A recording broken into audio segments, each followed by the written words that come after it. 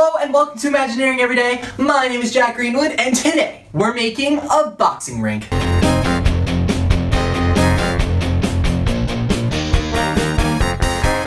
So I was hired to make a set for an event and the theme was food fight. But I wanted to make it funny, so I created food characters that were boxing each other.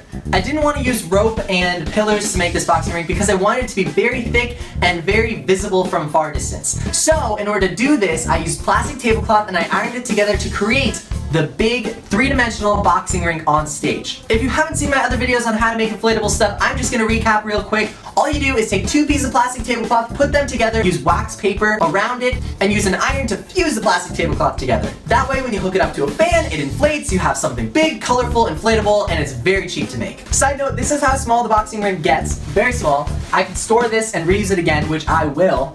I decided to make it inflatable this time because it was just a bunch of cylinders. So it was very easy to create that shape with the plastic tablecloth. The whole look was going for a red, white, and blue look, so I used blue and white plastic tablecloth for this build. This entire thing cost $6. That's it. $6. So if you're I don't have money to make this. No, you can make this. This is easy to make.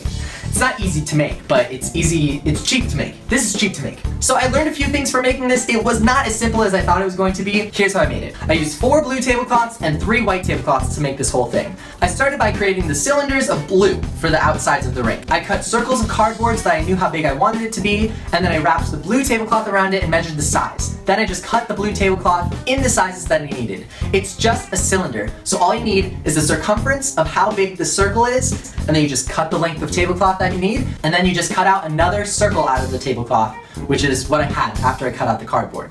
I made 4 pieces of cardboard that shape, and then I started ironing the blue tablecloth together. All I did there was make the rectangle piece into one by fusing that together, and then I just attached the cap, which was the other circle, to the top piece and turned it inside out. Once it was inside out, then I taped it to the piece of cardboard on the bottom. The cardboard isn't airtight, but it created a nice solid bottom, and that's what I needed for this build.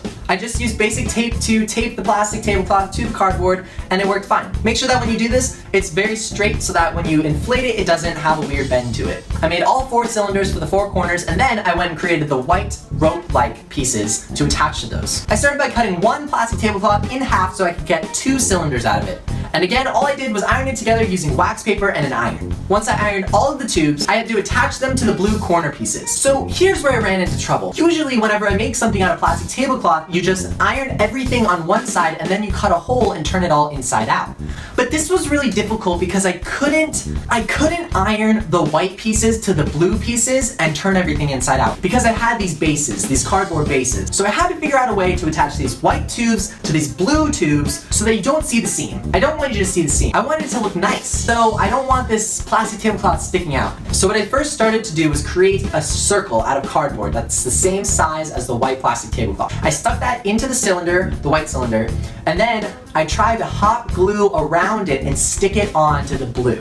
And that was great, that worked. But the only problem was I had to end up taking the piece of cardboard out of the blue tablecloth, and then I had to cut a hole into the blue. So I had to reach all the way through the white plastic tablecloth cylinder and then cut into the blue. So here's what I ended up doing, which I suggest doing. You start off by plugging in your fan, and you plug it into the first blue cylinder that's going to be inflated. Then I hot glued the first ring onto that blue cylinder where I wanted it. Then I cut a hole where the air was going to come through the blue tablecloth. I took the second ring and hot glued it onto the white cylinder, and I could then maneuver however I wanted it and hot glue the 2 rings together. That's what attached the white tablecloth to the blue tablecloth. This was really helpful because I didn't want crinks to form in the plastic tablecloth. If you do this wrong, there can be twists in the white tubes, and I didn't want that to form. So I had to maneuver the ring side to side until the white plastic tablecloth was nice and seamless once it was inflated. If it's slightly rotated too much, then there's gonna be this weird crink formed inside. So when you do these rings, it actually helps a lot because it can help you adjust without making something permanent. And that's all you do. I just kept the fan running, I hot glued all the rings together, and I just allowed the whole thing to inflate as I was building it. Then you just attach each white plastic tablecloth tube to the blue plastic tablecloth cylinders, and you've got your whole rink set up. And that's all you have to do. It helped so much to have this inflated as I was putting it together. That's my biggest tip that I got out of this. A lot of times when you're creating inflatable stuff out of plastic tablecloth, it doesn't really work because you don't really know what it's gonna look like once you inflate it. So if you get to work with it while it's being inflated, that's really, really helpful. When we showed up on site, all you had to do was attach the fan, plug it in, and it inflated. There you go. I thought about taping the bottoms to the stage, but I didn't need to because it just kind of stayed up by itself. And everyone loved it. It was great. It made the stage very colorful. It was super cheap to make, very lightweight, and that's how you make a boxing ring. I hope you enjoyed this video. If you want to see more, make sure to subscribe to Imagineering every day. My name is Jack Greenwood, and thanks for watching.